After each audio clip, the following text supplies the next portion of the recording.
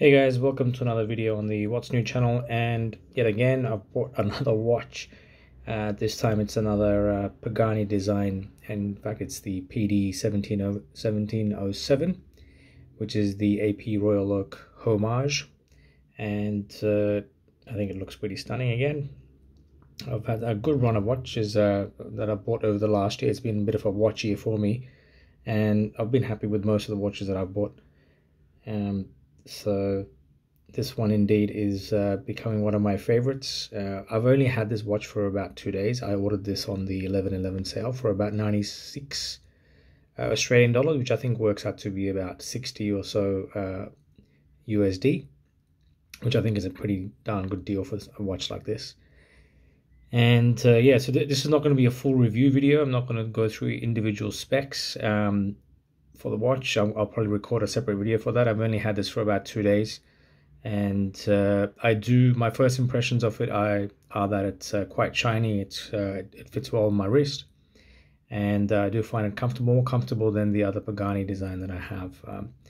And I'll go through that in the next video. But if you do have any questions regarding this watch, do let me know. Please comment down below, and I'll try and answer them in the next video. But here's a look at the side profile.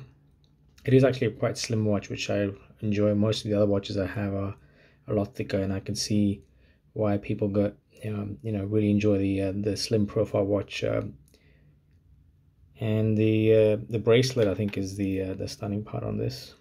It articulates really well, reasonably comfortable. There are some sharp edges on the side, but I won't go through that in detail right now. Again, I'll record a separate video for that.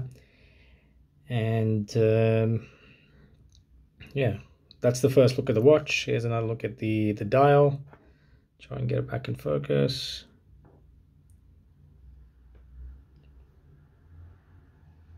There we go.